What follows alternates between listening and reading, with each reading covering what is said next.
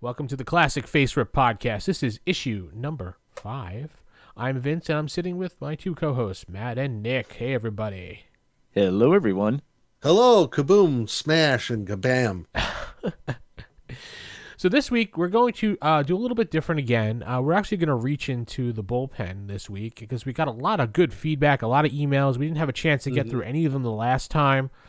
So we wanted to just address a lot of things and answer questions. And people always find it interesting just to hear a question and get an answer that maybe they're thinking the same thing. They just keep forgetting to ask, or maybe they're afraid to ask because they don't want to ask a silly question, because no question is silly. We all know that, but some people are, right? Well, isn't it crazy that we're like already doing our 5th issue and we have enough feedback to do like a bullpen show? That's pretty amazing, in my opinion. I agree. I mean, it's fun doing a bullpen type show, as long as it's not one of those you read the emails word for word, because that's a little boring. Right. But I mean, if someone has the fact that we're only like 5 issues in and we got so much feedback already, that's fantastic. Well, there's a huge community out there between the Classic Marvel groups on Facebook, the Classic Marvel Forever forum, the Uncanon Marvel. What's the name of that, Matt? I keep screwing that name up all the time. Yeah, there's Classic Marvel Forever, and the other is there's the one unofficial Marvel Canon group. That's it. Marvel Superheroes Unofficial Canon Project is the name of the group, which I'm going to put a link in our show notes right this second, so you can hit that up. You will have to ask to join. You may have to answer a few questions. I think they modified it, so you have to do that now. But, I mean, as long as you're versatile in anything Marvel or know anything Marvel, you should be able to easily answer the questions. It's not that difficult. Part of that group, it's really neat. Yeah, and if you go part of that group, you'll see like brand new stuff hitting the Facebook group constantly. These people like making new pictures, new characters, asking for feedback, and then they compile it together on like a giant PDF, and they release it for free. Yeah, and that group has probably put out more product than actual TSR did for this game. Yeah, which is nuts. In fact, we're going to kind of briefly talk about one of those things here in a little bit. Yeah, but first things first, George Henson wanted me to advise anyone out there who's listening to this, that may be part of the group, not part of the group, thinking about creating things, creates things, compiles things, that they are doing a new edition of the Gamer's Handbooks, and they're looking for contributors. Even like 1 entry is appreciated, so even if you have like a little thing to contribute, they'll be happy to include it in. About a third of the entries for the first volume have already been claimed, so you may want to get a hold of him, get to that unofficial canon group, and just send a message to George or one of the leadership there and let them know, and they'll hook you up with that information that you need to get started, or whatever his process is. I'm not sure. He didn't go into many detail about that, but yeah, so just make sure you take care of that. Yep.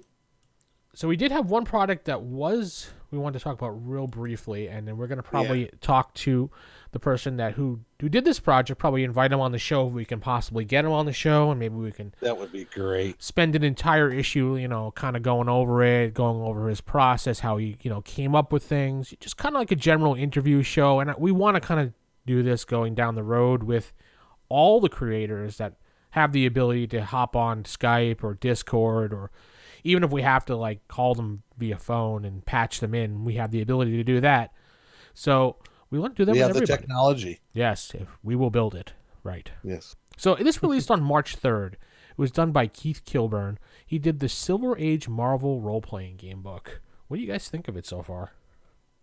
It's pretty darn interesting, I got to tell you. It's to kind of give everybody a background, just real briefly, like Silver Age Marvel. He's kind of talking about kind of an era that not a whole lot of people know about, I mean, this is kind of like almost a limbo period between like Golden Age and where it gets in kind of the modern era, I guess you might want to say. Generally, yeah. Yeah, it was Golden and Silver Age. It's that little dark period there. Yeah, and we were talking about before, it's kind of like covers the era where there was a lot more of like detective, spy comics, horror comics, but there's still some hero stuff there as well. And a lot of like heroes and villains that you probably weren't even aware of. Yeah. I thought it was really cool. Yeah. I mean, it covers that era when you had a far more diverse subject matter in your comics. So you had your romance, your westerns, your war, horror comics were the thing back then. Yes. And it was this kind of era that led to the comic book code, which actually helped create the rebirth of the superhero genre as we know it. Was as things became a little more kid friendly because comic books were corrupting our youth, according to back in the 50s. Oh yeah. So this brings up a lot of like the heroes that were around in that period, like it's like some of the Atlas stuff and Timely and those publishers that preceded Marvel and DC as we know it. And then also it incorporates some of the Marvel characters that kind of got retconned back into that time period as existing. So it's an interesting hybrid of what actually was and what is technically ish canon now.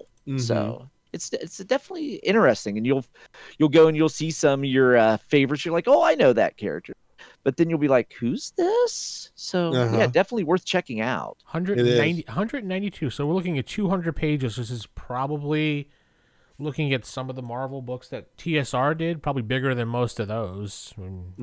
Yeah, because most of those were in the 64 to like 128 max. And he has, roughly almost every page. Every page is full of something. It's not like he wasted space on this or that or stupid license at the end where someone puts like 7 pages of that. Yeah, this is all for free. You can download it right from the group. It might be at classicmarvelforever.com. I'm not positive. A lot of the stuff doesn't get there as of late because I know the guy who runs the site's a little bit busy. So he may be having a behind on uploading something or whatever. But yeah, you can get it right directly from the Facebook group. And he has an advertisement on the back for what's coming soon. And do you see what's coming soon out here? Oh my God, the Asgard and the 10 Realms. I really want to see that. You see that? I want to see the Monsters Unleashed as well. Oh yeah, that looks cool too. Really cool. Yeah. It's stats for Fin Fang Foom and all the other like monster that came out like in the 50s and 60s. Right. But like this whole product, just briefly, if you want to find something truly different from what else has been out there for what's kind of, I guess, like the mainstream Marvel universe, if you like a combination of like mystery and spies, supernatural, we're talking like 50s and 60s here. So there might be like, we're fighting the communists sort of thing. And it's a really cool kind of mishmash of all that stuff. Truly different. Yeah. If you wanted to run like a top secret game using this system, this would be the source book for you. Yeah, it's like if we took Marvel and Top Secret and kind of mashed it together with supernatural elements. There you go. There's a big advertisement at the very end from Marvel Boy too. That looks really cool. That cover. Yeah. He did a fantastic job. The layout artwork itself, he did a fantastic job. Bang up job. Very much looks like it's professionally done as far as I'm concerned. I mean, yeah, me too. Absolutely. He's missing like the little, how all the TSR books had that little template on the top and bottom. Mm-hmm. Remember, like those lines, and it said Marvel. That's like the only difference between that and something that TSR did, and that's not. I could care less about that, but those, and I think, those picky people out there. But yeah, and I think there was something they even had a conversation about stylistic choices when it comes to that, because that format is for the more towards the older. The later in the life span of the system, they were using more of that format as opposed to the format you were just mentioning. Yeah. So if you compare like the early books with the later books, this is closer towards the later books. Very true. Yeah. Good point. I didn't think about that. Okay. Well, we really need to see if we can get them on the show and talk about this one book. We can, break it down and have a big old session with them. That'd be awesome if we could do that. Yeah, definitely. We'll plan that for a future episode when we get further down the line and we can line up some people, because it's a little bit hard doing that sometimes with people and schedules and everything. So I want to play 3D, man. So take a look. Go to the Facebook Uncanny group, project group, and go download this now and give your feedback and support his projects. I mean, he's doing it for free. Pause the show. Download it now. No. Don't pause the show. Do it after the show. Write a note to yourself. Put it in your phone. Say, Siri, give me a note, and then do that. Or Alexa, whoever else. Yeah, I do have one question. Can I still get the Polaris nuclear sub for $6.98 that's advertised in this? That has the Hydra emblem on it. Yeah, yes. I wonder. I would think if you sent away for it, you're probably never going to get an answer. Yeah, probably. Also, the rubber masks that you can get, like of vampires and stuff. Yeah. Though it would be funny if you sent away for it and they actually sent it to you. Like, hey, here you go. It's like, what? Here's your nuclear sub. Yeah, 30 years. Or you get the soil from the Tome of Dracula. Yes. That was cool. I saw that. I'm like, wow. The advertisements really make this thing, too. Yes, that's one thing about modern comics I miss. I miss the wacky advertisements. Yes, those were so much fun for, sea monkeys. The George Atlas book. Yes. They ship you the guy a pet who's like the master of kung fu. Remember him? He had he had like the Van Dyke beard with the big afro. Mm-hmm. Or the people, or being able to buy a pet monkey or a raccoon through the mail. Yes. Miss some of those. I remember the ones where it was on the back page, like, buy 500 Roman soldier toys for $4.95, something like that. All right, well, we'll save this for the show and we talk to him directly. So let's get moving on things here. So, okay, you can reach us by emailing us. How, Matt? What's our email address? Our email address is bullpen@classicfaserip.com. So, and you can email us here, and we will read your emails on the show, and we love hearing your feedback. And maybe if we get enough backlog over time again, you'll get another bullpen show. There we go. So let's head on to those emails. Yes. All right. The first one, we actually got a nice long one here from Stephen Watson, who has all kinds of ideas and thoughts. We'll just start digging into this. He first starts talking about we were mentioning random tables. He mentioned what holograms. It reminded him of a plot used by his players in a solo session he was running. They had the heroes had light control powers and phasing, and they could tinker with weapons. And they had the archival responsibility for disasters through every part of life, named Master Nemesis. The other players attempted to judge for the first time and opted to use their shared campaign, but run solo sessions to get their feet wet. So it looks like they were doing one-shots at the same time, passing off the judging duties. Mm-hmm. So that would actually even be a way to. That's one thing about the system. It actually does lend itself well to one-shots too. So if everyone kind of wants to play, no one really wants to judge, you can all do a bunch of one-shots and it'll still feel like a cohesive game. Yeah. Well, good point. And he said the solo hero here is essentially a vigilante on the run from S.H.I.E.L.D., but had like a corporate sponsor. And then that Master Nemesis was apparently meant to be unique in the time stream and would not generate a temporal duplicate. Oh, because they were... That's right. He had a campaign that involved some like wacky time travel involving Kang. Yeah, I remember reading some of the other of those. That's right. Yeah. So eventually the villain did a monologue through a hologram in his base as the hero arrived. So yeah, that's always a classic there. You show up, you get taunted by the villain, but it's not actually there. It's just like either the Doombot version of Dr. Doom or a hologram or the stunt. Why am I picturing like Emperor Palpatine as a hologram, Yes. Your rebels shall be crushed. Yeah, so he decided what the hero, since they had light powers, decided to use them to overlay a hologram of himself over this form and over his true form. During the monologue, the solo's told that the opportunity was gone. The Master Nemesis beyond his reach until the solo opened a full salvo on the enemy's hologram, which it overlay. So my friend had The hero had the ultimate weapon, name it Nemesis. So basically, it was like a hologram, but somehow with using his light powers and everything, was able to.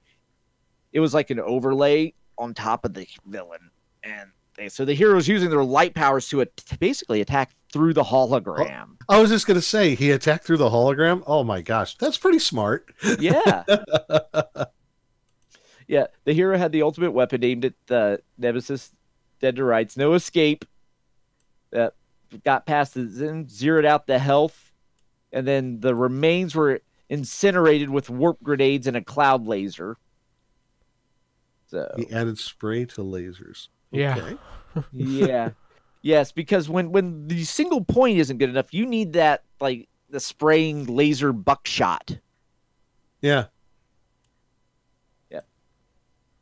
And then by this point, the heroes have been listed by various origins in the. Okay. Yeah, cybernetically enhanced breed mutant considered god of lizardmen on Lost Island, armed with magic gun, with time displaced children on a vendetta to keep their mother from mating with him. Wow. Wow. Yeah, that's a thing. That's a weird tangent. That it is. It's like it's almost like that Skull the Slayer comic. Right. That actually is something I wouldn't be shocked if Skull the Slayer eventually battled. Yeah. And then he just goes on and starts talking about how he got all of his materials through his college roommate. Mm-hmm. And then that when they would create their characters, they would randomly generate the characters through the die rolls. But the judge was the only one to record the results. So they would have to learn their abilities the hard way. So basically, imagine you roll your character, you create it, but you don't actually have the stats for it.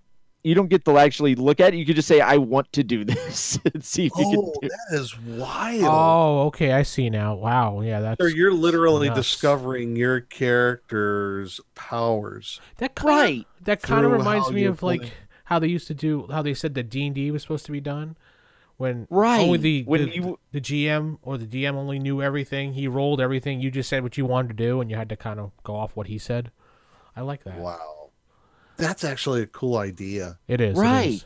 And that actually, yeah, especially if you're doing, like, say, like a mutant character. Like, generate when their power generates as a teen, you'd roll your base stats, and you'd kind of have an idea where you are, but you wouldn't necessarily. I would even say you would roll your character, but roll the powers. Yeah, I would even say you would roll the numbers, like, but not actually even exactly know what your powers are until they manifest. And then you kind of have to try different things to figure out exactly what they are. Peter Parker didn't know he can like climb walls and stuff like that. Right at the as soon as he got bit, it was all by accident. Right. So you could actually, by doing that, recreate that process, and then as you get more comfortable, then the DM can start revealing, or the judge could start revealing, hey, this is your power. Okay, this is your rank. I'm going to climb to the top of the building and jump. Okay, you die. What? Yep, you're dead. This is what you would have been. Yeah. So no, that is actually a really interesting concept I never thought of. Yeah, that is. That's actually pretty cool. Yeah, and then he talked about they were also as teens as well. So he talked about one time that his character got grounded for missing curfew. But he had to meet up with a gang elsewhere at a specific time, because he basically had to go deal with a gang. But he ended up missing curfew and got grounded because of that. So that is very Marvel. Sounds like the day of the life of Kick-Ass. Yeah. Yeah. So he got grounded, so he couldn't go meet up with this gang. So he ended up like having to sneak out the bedroom, went to a convenience store to get orange juice. And it was just like a small throwaway thing. The dude so it's just one of those like, hey, I'm going to do this role play, and then he was told there was no orange juice. He grabs apple juice. It was empty too. Minute Maid, nope, empty. Basically every time he tried to get a drink of something, once his powers manifested, they ended up empty, and this was part of him discovering what was going on. And then it was like same all trying to get back to the onboards. Yeah, so basically it was like all the juice was empty. And then he had to get back on the railroad and he was trying to get me to get back on the Railroad Express. So in other words, the players started to like kill time just to figure out what's going on by going to a convenience store to get a drink. And the judge was like, oh, no, there's nothing in this one. There's nothing in this one. He was trying to railroad him. Yeah. Yep. Was it an embargo? Did all the fruit pickers go on strike? Had someone tampered with the juice? With the juices? It was a plot to force us to drink Slurpees and pop. As a master plan of Big Sugar? Yeah, Yeah. probably. Right. It was a major metropolitan sprawl that takes a while, even with hyperspeed. He never did suffer a gang initiation with the character, so I guess he was like looking to join a gang. But yeah, it was like, what? That's weird. There's no more fruit juice. There's no more fruit juice. No, you must drink the Slurpee. Big Slurpee? Oh. Well, they say big gulps and big Slurpees can poison your body to the fact that you'll die. Never mind. Ooh, what if that is how the mutation was started or triggered? You got altered that way by drinking the Slurpee. It's like something went wrong with the Slurpee machine, and they put like the wrong chemical mixture in it, and next thing you know, you have superpowers. The same stuff that fell into the sewers that created the turtles got into the Isn't Slurpee that like a Halloween Simpsons episode or something? that probably, knowing the Simpsons, yeah, probably been done. Probably. I think that wasn't there a link between what was it, the slushies and the Cloverfield monster? Was it there? I think that was a thing. Maybe. Yeah. I don't know. Yep. And then Steve and also goes to bring up the old miniseries Marvel Apes, something I've not thought about in years. Basically, where character from Spider-Man's early days, the Gibbon, ended up on an alternate Earth where all the Marvel characters were primate versions of themselves. A planet where apes evolved from men? That was right. Yeah, I forgot about that. Yeah, that would actually be interesting to look at some of those weird Marvel offshoots like Spider-Ham and Peter Porker Peter Porker, the Amazing Spider. The Pun Fisher and because there was that whole time in the 80s when they were doing all kinds of wacky parody stuff. Mm-hmm. Yeah, that'd be interesting to look at those. And if you wanted to run a superhero comedy game, there you go. Oh boy. And then he has on the next paragraph, this actually really intrigues me. Yes. Yeah. And then he also talks about the Hulks from Old Man Logan. Yeah. And that had basically being inbred hillbillies born from Hulk and She-Hulk. And then that Logan was responsible for mastering the X-Men because Mysterio had him seeing everyone as a villain and goading him into going into berserk. Yeah. And another reality for a campaign he brings up, the Marvel Mangaverse, which I vaguely remember them coming out where it was all done in the manga style, but I've never read them. So yeah, that's just something I don't know about. How it actually differs from the regular Marvel universe. So that'd be something to look into. Yeah, the Hulks from Old Man Logan, yet that that Marvel timeline. Yeah, it's a pretty tragic story. Yeah. That's I've got a few issues of it, and I just like, no, thank you. Just not what I'm looking for out of a superhero story. I know some people love it, and it's. I don't like it in the same way I don't like Game of Thrones. It's like I can acknowledge, it's probably really good. It's just not for me, and that's what Old Man Logan was. And I'm a Wolverine fan, and I'm just like, wait, no. what? Wait, what? I don't like Game of Thrones. You don't like? I made it 20. Wait a minute, hold on. I'm hearing the words. I made it 20 minutes into the first episode of it and shut it off because I'm like, they're all a bunch of bleeps. I hate them all. I want Galactus to devour Westeros. They don't deserve to exist. Wow. Yeah, I'm kind of with Matt. I dropped off after season 1. I was just meh. It's a snuff film for fantasy. I wouldn't say that, but it just wasn't for me. That's all. Everyone dies. Anyone you like's going to die. You know evil's going to win because it's J.R.R. Martin and you know his world outlook. Yeah. Very bleak. I keep wanting to say J.R.R. Tolkien. I know. How dare you? quite the opposite.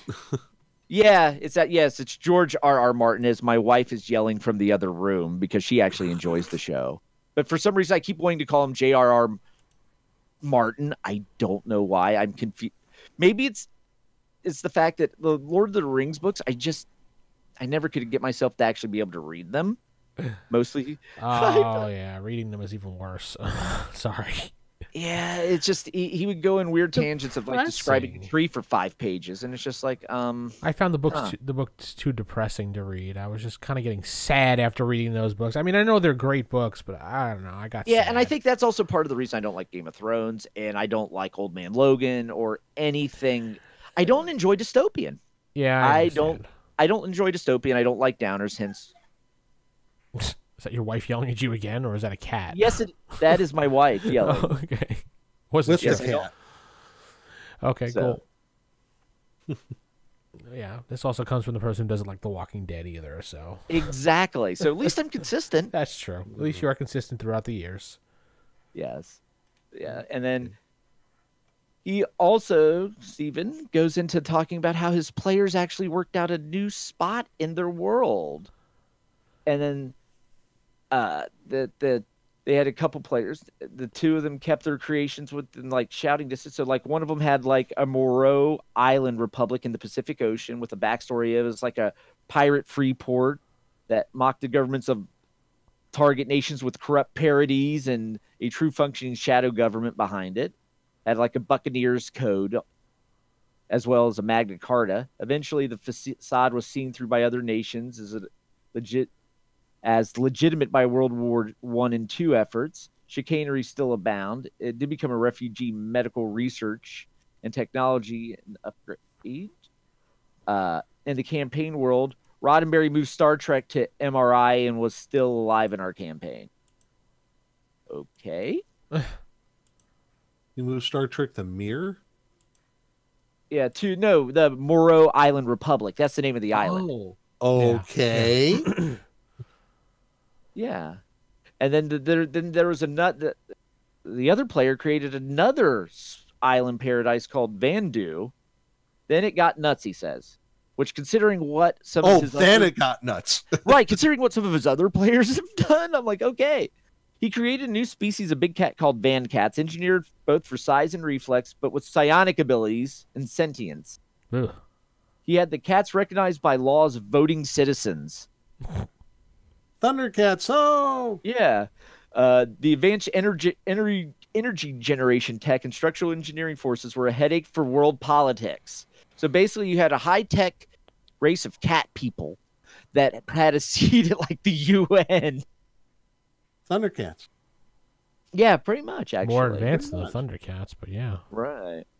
Colony pods on the ocean floor beyond the 12-mile radius of the coastline. Stealth aircraft with energy weapons submarines outnumbering NATO.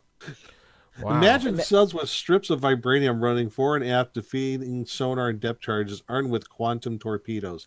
Okay. Okay, speaking of supervillains, hey, if you wanted like a supervillain wanting to take over, that's more like a Bond villain almost, actually. Yes. The private island, super tech subs, just throwing in sentient has cat his people. white cat on his lap. Right. Fire the quantum torpedoes. Yeah, and then he goes on to talk about he had a character named Shakedown. He was in years before the Deadpool movie. Yes, before the Deadpool movie, with water freedom, water breathing, iron will, body armor, thermal vision, vibration, and vibration control.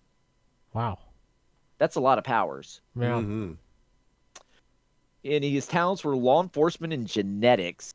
Instead of making him like a CSI, he worked as a detective on the 13th District of New York, NYPD. The thermal vision was built into a full suit of body armor. All right. Okay, so he was on an undercover operation to Shakedown. He ended up taking on a superhuman crime cartel known as the Zodiac Ring. Oh, which cool. Actually, that would be an interesting little group. You have 12 villains. There's your They're all based off the signs of the Zodiac? Yes. That would be cool. Well, you already have Scorpion.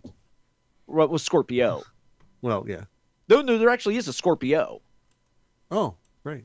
Yeah, because he's got the Scorpio key. Oh, So- let's save that for our next episode. Good idea. Yes. Shh, don't tell anybody. Yeah, one of the Zodiac fighters got a grand slam and knocked him through a warehouse wall into the river. In a van Big- down by the river. Oh. Yep. Big mistake as the foe leaped to attack Shakedown in the water, where basically, if you've been paying attention, all of Shakedown's powers are water-based. Water-based. He did a vibration-controlled firing, like basically shot the river at the villain. And then the vibrations moved faster through water than the air. The battle had drawn the Avengers to the warehouse.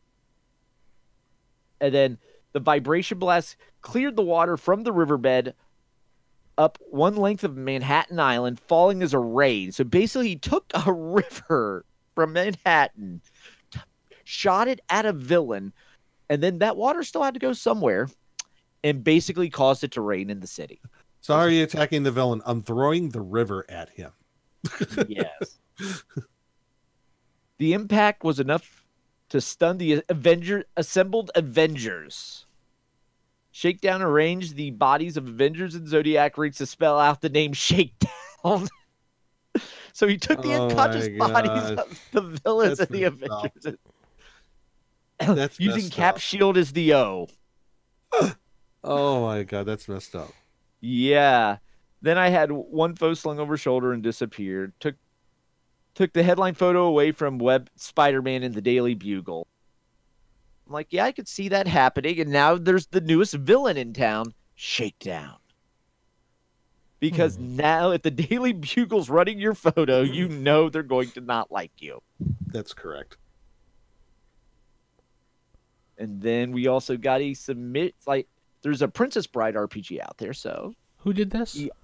this was Steven as well. Oh, okay. He submitted stats for the Princess Bride. Yeah. Yeah, so we could throw these up in the show notes here. So for those, but yeah, we got the Sicilian Mastermind. We got Inigo Montoya. Inigo Montoya. Yeah, Dread Pirate Roberts. right. Miracle Max. Count Rugen. We just did not get Princess Buttercup. I'm disappointed. Oh. Yeah. And then we got, it also goes into just using the system for other games other than superheroes. So, and like Westerns, romance, basically all those comics we had talked about from the Silver Age supplement.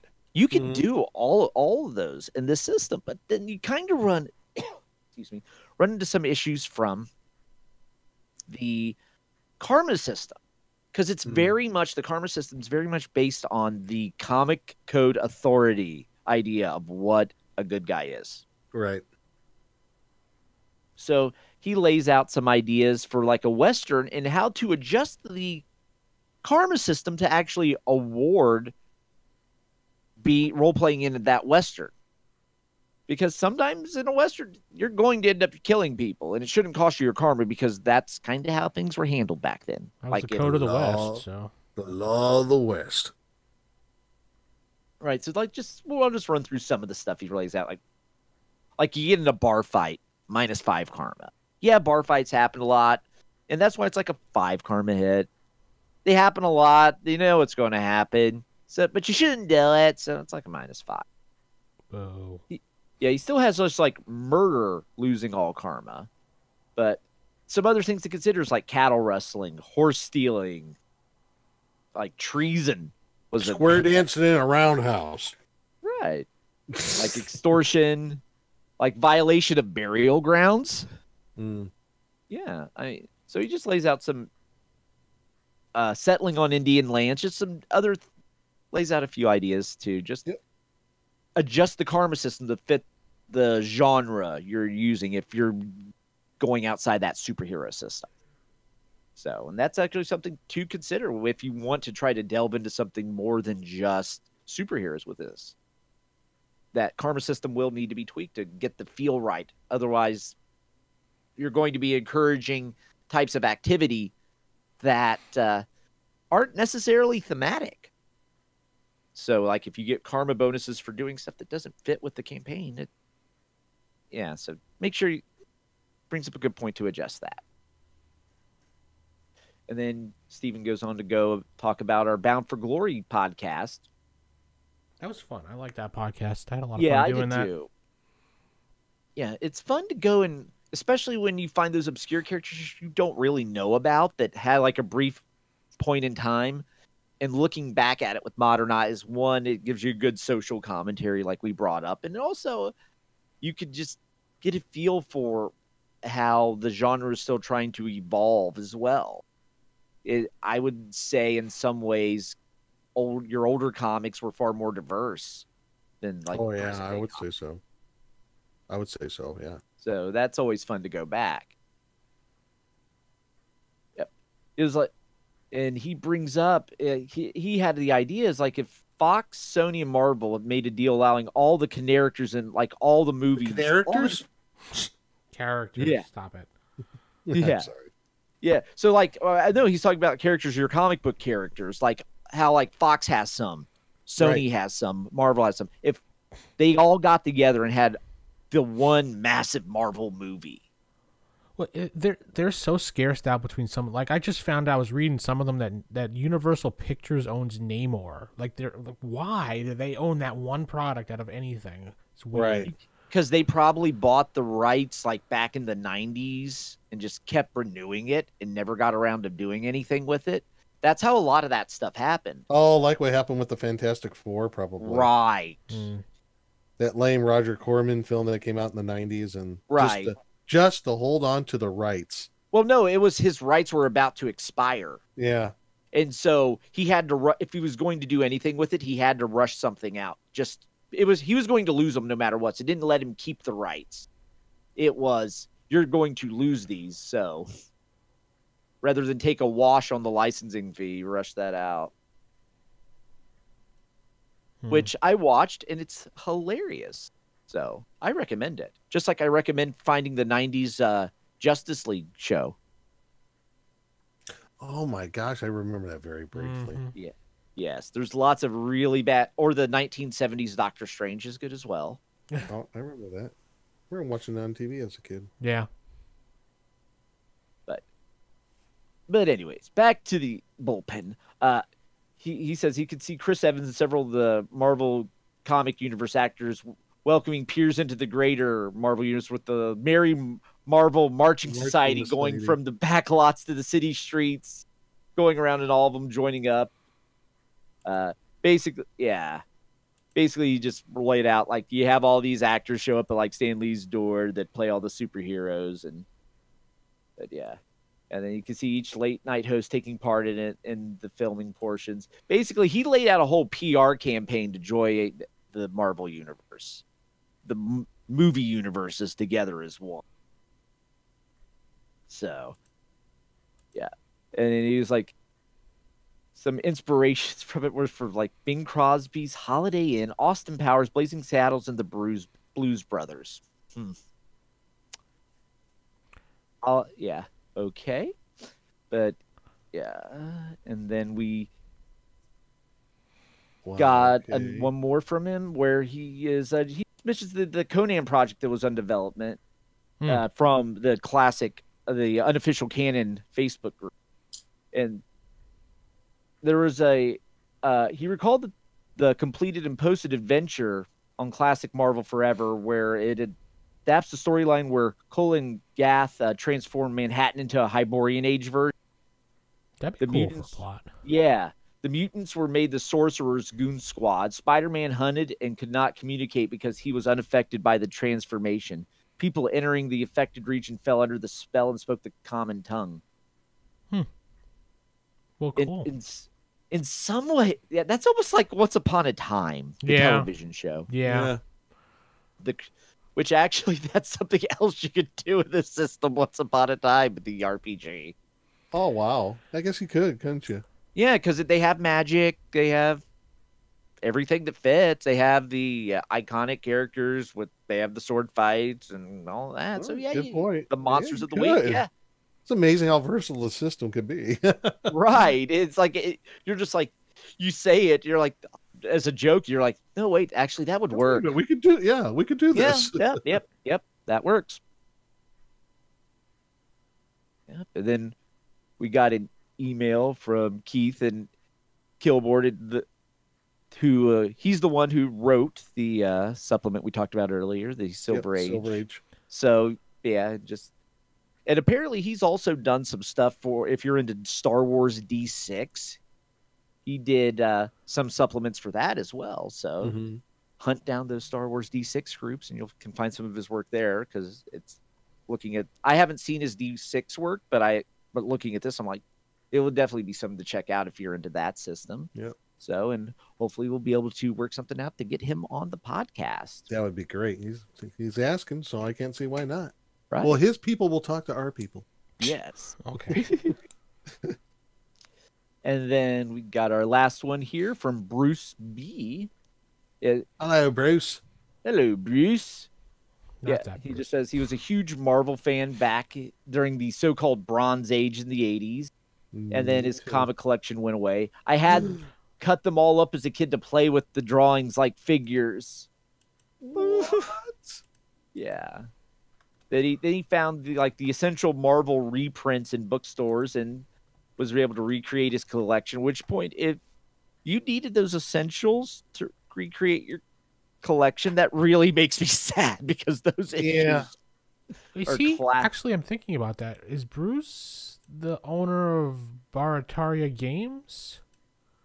I might be The one that does the OSR supplements? Because I think so, from his email. yeah, that's what I was just looking at. I recognized the name, and I was just like, hey, I recognize that name. And I remember talking to him a while back. He's a cool guy, man. I wonder what happened. He was producing a lot of stuff for a while. Yeah, I don't know. Yeah, and then he went and just goes on. Is like he posted over in the OSR forums, but he emailed it in as well. He's like, he thought it would be ridiculous to do a primer on a 30-year-old game, and that he questioned whether or not it could be useful, but he actually thought it was great. I mean, he thought the reviews of the iterations of the games and books were helpful. He throws in that he disliked the random character generation, so he got some use out of the point build. Actually, a primer checklist thing probably would be interesting for this game if someone put that together, because I know I saw a few people asking for it, and there never actually was one done by TSR. It was always just read the book. Right. Yeah, because this system really, you could streamline a lot to get to the basics of this, and here you go, have fun. And just a way to get people into the system even quicker, even though it's not like these rule books when compared to other RPGs of the time, they're actually pretty easy to read and small compared to some of the dense books from other publishers and even TSR. And he also says at first he wasn't excited to hear when the feature on our Bound for Glory episode. It was like, recapping old comics. But he was like, oh, he enjoyed that too. Because, again, like we kind of mentioned earlier, it's like for him, Skull the Slayer came out right when he was reading his comics, but he never read it. It was like, oh, I heard of that and never thought about it again.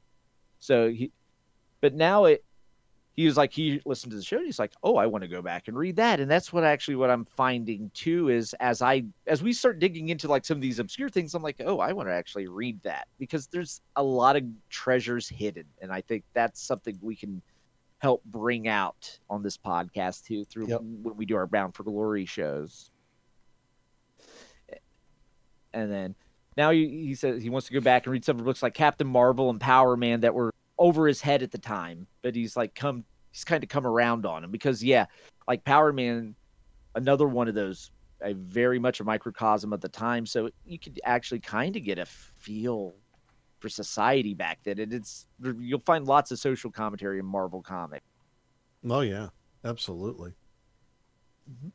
And then he said it got him thinking back to the good old days that may have fallen by the wayside with the character books he's loved to look at, but just never got around to, like the faux San Francisco Bronze Age campaign that might inspire you in the future.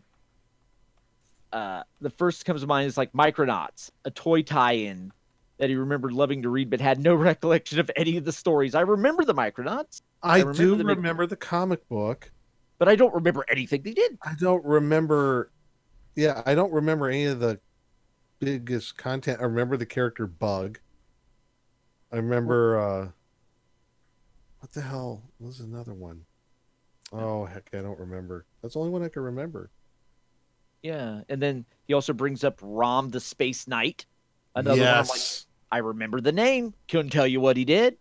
You know what? That one became quite integral to the Marvel universe for a while. The Dire Wraiths, his enemies of Rom, when he tries to hunt them down with his neutralizer. Yeah.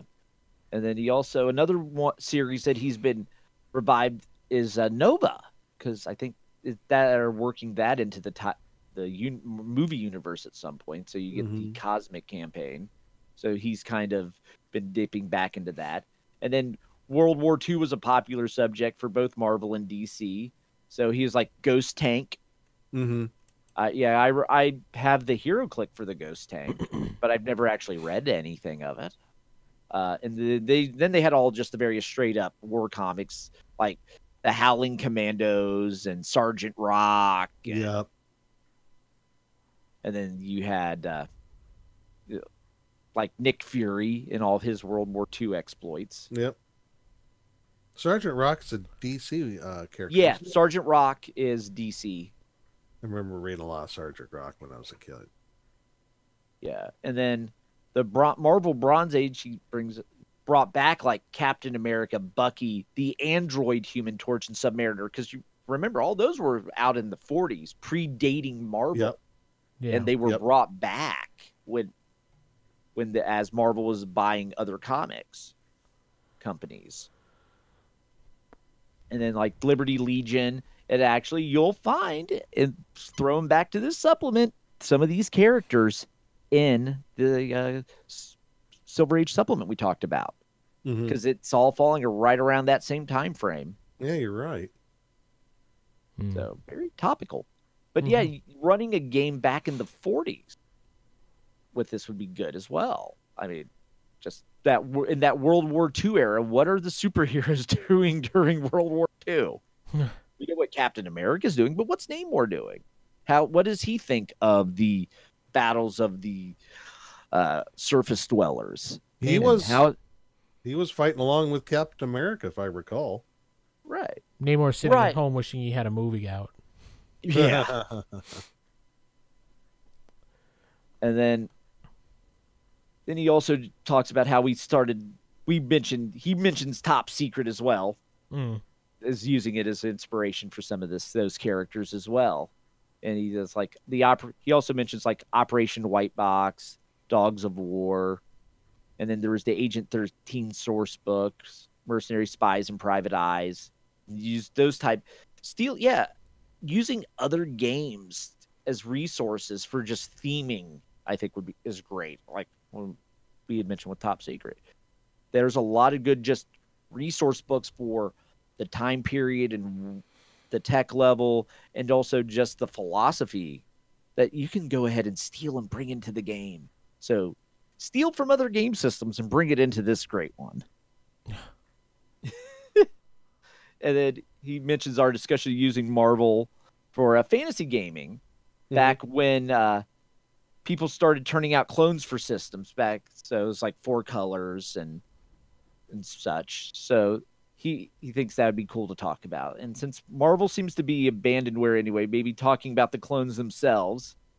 Yeah.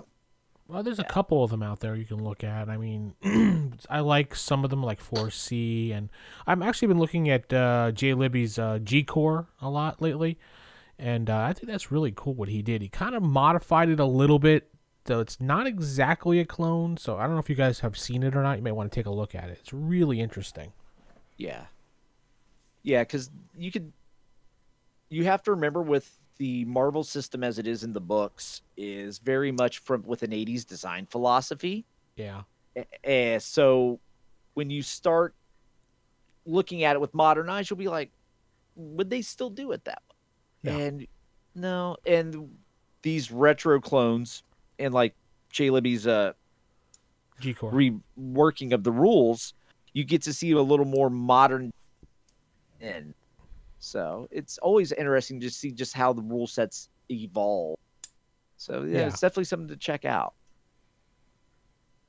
And now we've emptied out the email bullpen, but we also have one on our website, because you can actually go to our website, classicfaserip.com, and also leave comments on our show there, and we will get them. So first one we got here is from Chuck. Like Chuck. Got nice podcast. You guys reference it.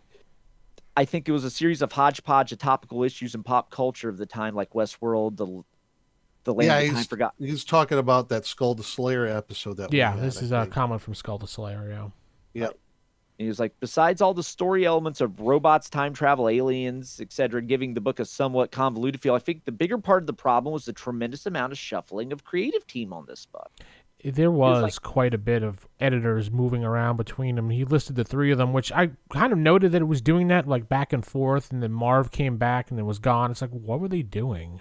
They had, 3 different editors, he said, 3 different writers. Yeah. 3 different pencilers, and a variety of different inkers, colorists, and letterists. That's why it felt so disjointed. I could see the different pencilers, the different inkers, things like that. The writers and the editors is where I think is the major thing that probably disjointed everything on that. Entire right, issue. because you couldn't quite get the feel. Is it supposed to be the vet coming from home to a country that doesn't want him story, or is it this time travel Land Before Time story, or is it a commentary on the various racial and gender issues of the time? Who knows? And I think that's probably why you got. I think your answer is yes. Yes, exactly. It's all of that, because you had 3 different editors. It would be interesting to go back and actually look at the theming of the different issues and see if you could pinpoint, okay, this editor was pushing this part of the story compared to this editor and this writer. So, and then he also wrote in, it's been a long time since he played the game, but he thinks that my stats on Skull are a little closer on the mark. And he's not so sure about that monstrous energy strike thing. That's what I thought. Yeah. And then he also put on a final note, he wonders if this series wasn't rushed out to beat DC's The Warlord of similar series. I think it was. You might be right. I forgot about that. Yeah, I was looking up after he mentioned that comment, and I was looking at The Warlord. I'm like, you know what? I bet they tried to rush this out well before The Warlord so they can capitalize on it before him. Right. And then he thinks that Skull the Slayer was never intended to be part of the Marvel universe, but changed once they did that Marvel 2-in-1 where they pulled him back, which was written and edited by the original creator, Marv Wolfman. Quite possible that was the intention, was never to bring him in, but maybe the sales were good enough and they're like, let's try to see what we can do now. Or it was just Marv, hey, I want to bring back my pet guy. That might have been part of the deal with bringing Marv back in. He said, hey, I want to bring back Skull the Slayer. And they were like, all right, sure. All right, sure. We can always throw him back in the time vortex if we want. Yeah, right. Sure. Which is kind of actually what they did. But then we also have some comments from the Facebook. Or I know actually these are more website comments. Yep. This one is from Michael. He's like, could you do a show on NFL Super Pro? I forgot about that character. Yep. Yeah. I saw him when we were doing research for Skull the Slayer. I'm like, wait, I forgot they even did one on this. Yes, I NFL may Super have Pro. the first issue of that buried in my collection somewhere where I picked up a bunch of bulk comics. Probably. We should do stats for him.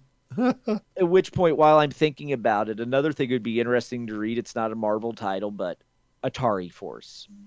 Oh my God! I forgot about Atari Force. Who did Atari Force? That was DC. Was it? Was that a Oh, DC? Okay. I think. I'll look it up. Yeah, Marvel Atari Force was DC. I actually picked up pretty much the entire run of it, minus the first issue for like $1 an issue at the local comic book store. So there's it was like a 20 DC. some It issues. ran for 4 years. Yeah, Oh wow, 82. yeah. So to it would be 86. go into the Atari Force, so that way you could get your space sci-fi thing going on. This actually looks kind of cool. I forgot about Yeah, this. actually, I forgot about it. I was talking to the owner of the store about it. I just bought it on a lark because I thought it'd be funny and could some good show fodder. And the owner of this comic book store was like, "No, this is actually a really good book." And I forgot about with those games that they list with Defender and Berserk. When you bought them, there was the mini comics in them Yep, of Atari Force. right. They did have. So yeah, that would Yeah, be I remember something that. interesting to dig into as well. Dynamite Entertainment announced that they're going to redo the series with the Atari properties. Yep. Okay. damn. Do they even exist? Wow. Yeah, those games I think are still owned by Atari. Yeah, they are. Yeah. Yeah, those are still owned by Atari. So yeah, it's unlike the Saturday Supercade cartoon, which you'll never be able to use again. The Super Kid cartoon, you said? Supercade, Saturday Supercade, it had like Kangaroo and Donkey Kong.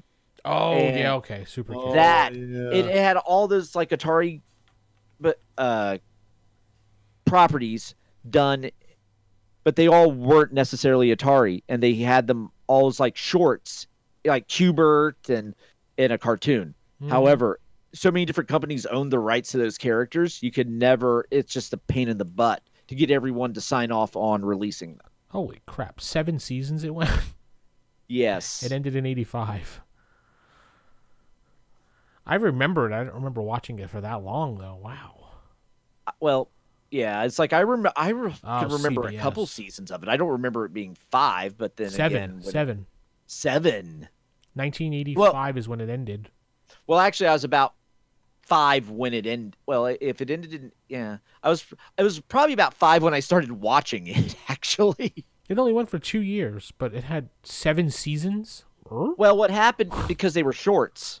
Yeah. They were shorts combined in, so I think the way they did their cartoons, it's kind of like the old Merry Melodies Looney Tunes shorts. Yeah. If you try to make those into seasons, it's not the typical 22 episode season. So, but yeah, that's something that. Did it have Mr. T in it, too? No, Mr. T had his own cartoon. Yeah, I was going to say. I thought Mr. T had his own. Yeah, because I actually have the board game for the old Mr. T cartoon where he had like a bunch of different kids. I remember Mr. T, yeah. Mr. T and the Muscle Machines, was it? No, that was somebody else. No, it was Mr. T like Team or something. I don't know. Yeah, but yeah, and that's another thing you could do in this game. The A Team. Dun, dun, dun, dun, dun, dun. Yeah, Airwolf. Oh, yeah, actually, no, it's just called Mr. T. Yeah, just Mr. T.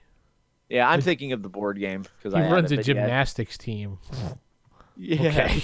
I forgot about that cartoon. That Rambo and a whole bunch of them. Chuck Norris. Gosh. Oh yeah. Oh, 80s cartoons. Mm, But anyway, we also got another website comment here. It is just he would like from Slobberknocker would like to see a section of each show and stat out of heroes they appear in what's like the movie versions. Good old JR, right? Right, Matt? Yeah. Yeah.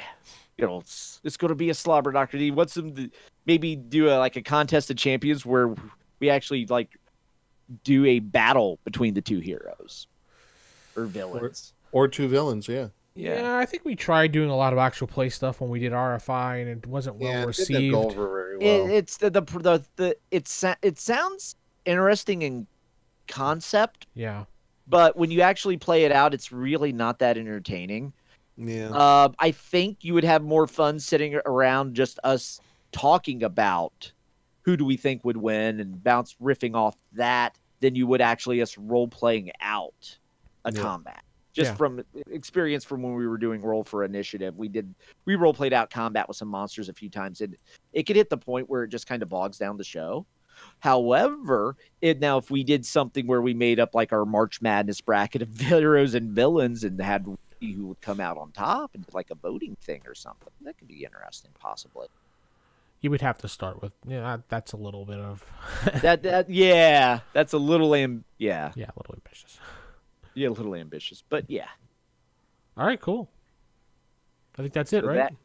that clears Think so. out the good old bullpen here.